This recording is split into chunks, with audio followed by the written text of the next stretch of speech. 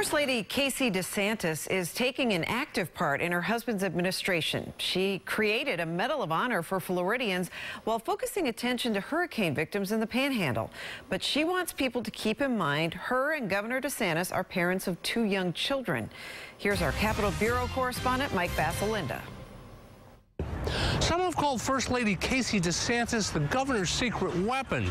She's a former television journalist, and she has strong opinions.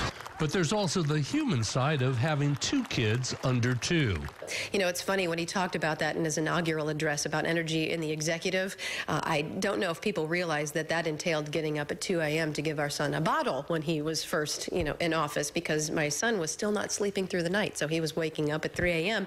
And I said, I don't care if you're the governor of Florida, and he took the share of the duties and he went in there and he's changing diapers and giving bottles. And so I don't know if people know that he was up a lot of nights with our son, rocking him back to sleep. And then he was up the next morning heading to Mexico Beach. Prior to the election, now Governor DeSantis told us his wife was either going to be the First Lady or end up as a commentator on Fox News.